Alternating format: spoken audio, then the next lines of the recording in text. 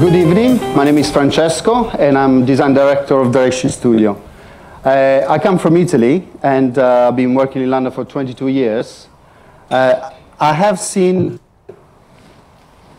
a lot of architecture that is very well composed on the facade, completely indifferent to interiors.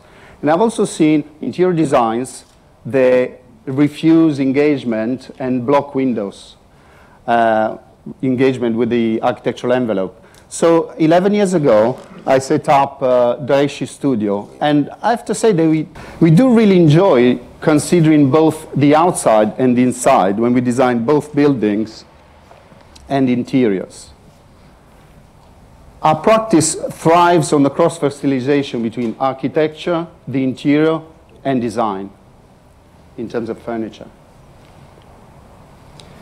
And we develop projects where we like the architectural envelope to have a very strong and fit, a strong dialogue with the interior and hopefully a perfect fit.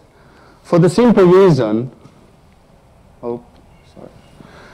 that we like to generate the best background to people's life. So there's nothing fancy.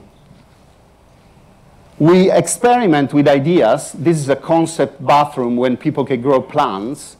And then we balance these conceptual ideas with practical considerations when we're working on real homes. Most times our output is about joy and energy. Sometimes it's about restraint, neutrality, and subtleness, like in this micro flat in a completely untouchable listed building. But every time is about a response that generates spaces that are welcoming, unique, and also accessible to all, also in terms of budget. The thing is that we absolutely love homes. On holiday, at work. We like the idea to work on spaces where people eat, sleep, love, hate, and hopefully love again, of course.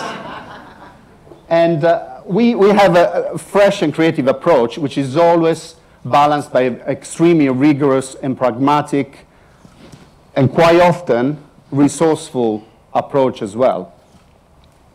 Such approach has brought us awards and the prestigious commissions. These are some objects we designed for Leicester Cathedral. And this is a kiosk for BBC, commissioned by Stanhope. But amongst the awards, we always put our clients' pride. We absolutely love when they populate our spaces and make them their own. Thank you.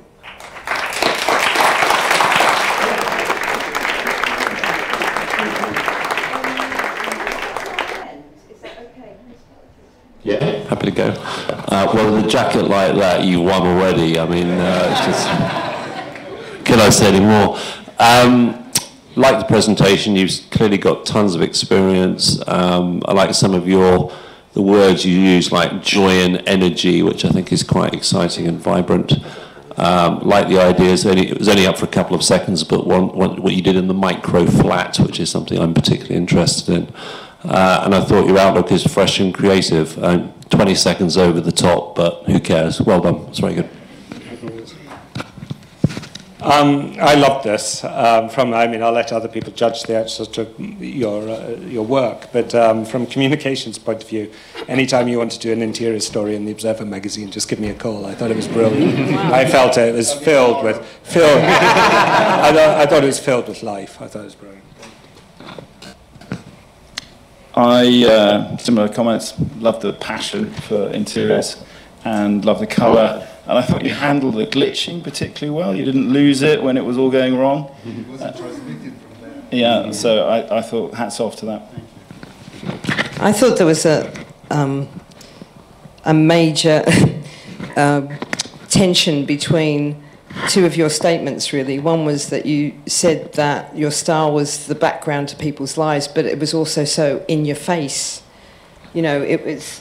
I mean, I love your strong use of materials, and I think that's your selling point. It's not the background, it's the front. The background to life. No. Anyway. Yeah, I mean, I picked up on the point as well in terms of the words. I think you've got great use of materials. It's not a criticism.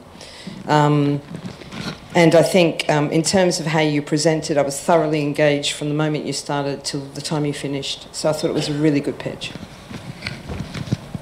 I agree with all of that. I would just add a little thought about the.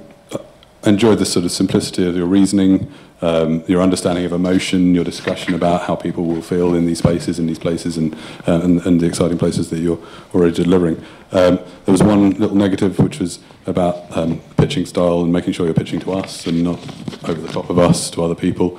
But apart from that, I really enjoyed it. I thought the quality of the photography, the colours, everything really engaging. Thank you.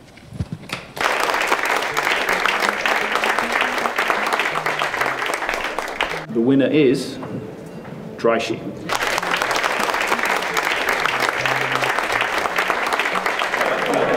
So we were thrilled to know that we won this pitch, and so we're looking forward to working with Hub. I'd like to thank the whole studio, of course, and the other director, Rosalba.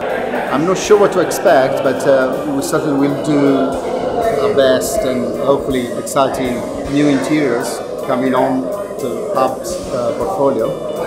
And because there's a lot of thinking about new homes and how we tackle just a different environment, how we tackle the future. We can't all be the same. We need to do individual and quality environments for everyone to afford. So that's quite a big challenge.